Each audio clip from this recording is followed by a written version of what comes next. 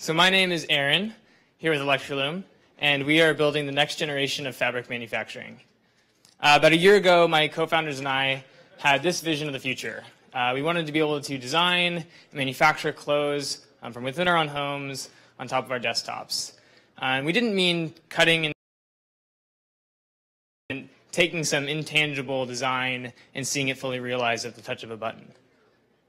Turns out we were not the only ones with this vision. About 5 years ago, a lot of these images were circulating on the internet of these hypothetical machines that were mounted to your wall, and at the touch of a button would spit out, in this case, a t-shirt. If you fast forward to the present day, you see that our current reality is actually quite different. So the closest we get to achieving that vision is through 3D printing. Meaning if you want to design and wear a dress, you actually have to construct it out of thousands of tiny individual joints just to allow it to bend and move. And even though you can wear it, it's heavy, it's rigid, it's very apparently not made of the clothes we're used to wearing. So we saw this as an opportunity to introduce a technology onto the market that, like 3D printing, allowed users to design custom 3D shapes, but unlike 3D printing, made these objects out of the things we're used to wearing. And we achieved this through a process called electro-spinning. We take raw materials, melt them down to liquid forms, apply a high voltage which converts the liquids into fibers. The fibers then spray through the air onto a 3D mold, and layer by layer these fibers build up until it's a cohesive fabric. So we have a time lapse so you can see more accurately what this looks like. This is a previous prototype, and you see white patches spreading out over the metal. That's actually the fabric taking form around this mold. And so ultimately when the job is done, you have one single piece of fabric you can pull off, and that's fun because you can do things like put it on a co-founder. So that's Joe. Probably not too happy about seeing this picture in the deck. But it illustrates two important points for us. And that's, one, that this is a creative tool. So we didn't just want to make a normal beanie. We wanted to add these goofy little earmuffs. We wanted the ability to have these strings that hang down, and we did that. The second thing is that this fabric that he's wearing is actually completely seamless. And it's not unique to that design. So any fabric we pull out of our machine will be completely without seams. It will be actually one piece of continuous fabric. So we didn't start there. That was our first attempt. We went a little bigger. We said, why not make a skirt? So we had somebody wear the skirt, walk around the streets of San Francisco. You can see how it behaves as she's walking. And then we went a lot smaller than that.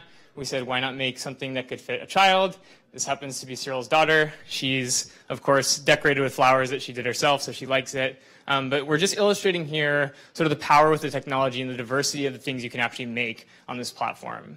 The next question, naturally, for a lot of people is, well, what are these things made of? And the answer is actually pretty familiar. So we're working with polyester, we're working with silk, and we're working with acrylic.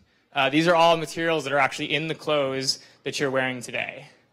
The other side of this story for us is actually the fabrics themselves. You see in this video that they have really unique properties. So this is our polyester blend. It's water resistant, but it's also lightweight and porous, meaning it's breathable. So it has properties quite similar to Gore-Tex.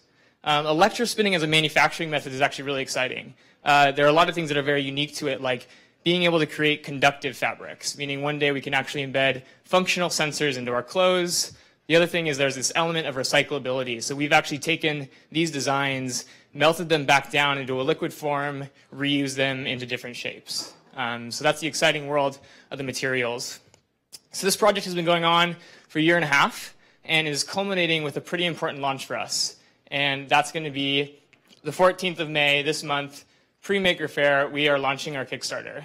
So what we're hoping to get out of this campaign is actually to ship a small batch of units. We're calling these developer kits. So we're looking for makers, we're looking for fashion designers, we're looking for just these crazy enthusiasts who want to try out a new technology.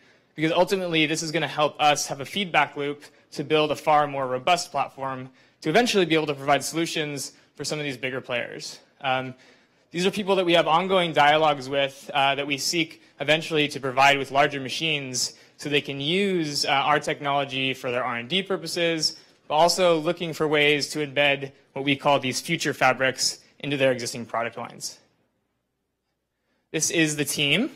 So the two on the left, Marcus and myself, we have experience in a research environment using this technology to make artificial blood vessels. We're essentially scaling it up into the form factor you see now.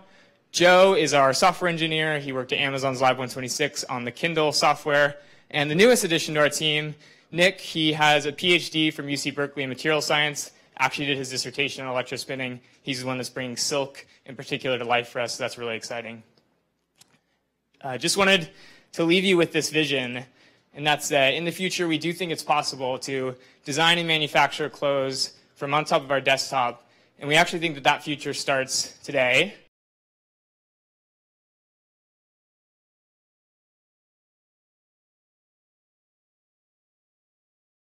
There's a funny story behind it, and that is that we didn't intend to make a child-sized dress. I was actually attempting to make an adult-size tank top. Of course, it came out about 5 sizes too small. So the cool thing about the technology is that we can learn from our mistakes. And then we went back to the drawing board, redesigned it, and made it. And I wore it, and I have it on today. And so this is a strange way to end the presentation here at HAX.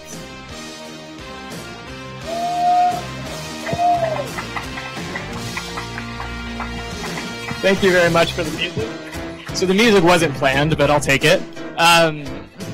So this is a little goofy and it's a little gimmicky, but the point is actually important because we started a year and a half ago, and we actually wanted to show people that we were serious not only about giving people technologies to design and create things they could actually wear, but that we're actually beginning to wear them, and we're actually beginning to wear them at events like this, and so we're taking it very seriously.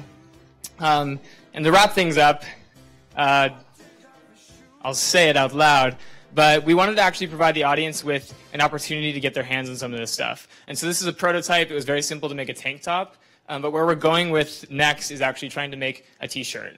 And so what we wanted to sort of challenge the audience to do was, of course, tweet about us, hashtag Electroloom. You can take a picture of me on stage if you want, but we're a few months out from maybe actually getting that first t-shirt. And we want to actually provide that first t-shirt, the world's first future fabric, if you will, that's wearable to someone in the audience, be it the best tweet, be it the most retweets, whatever it is. But if you hashtag Electroloom, we will get your info and ship you the first electro-spun t-shirt.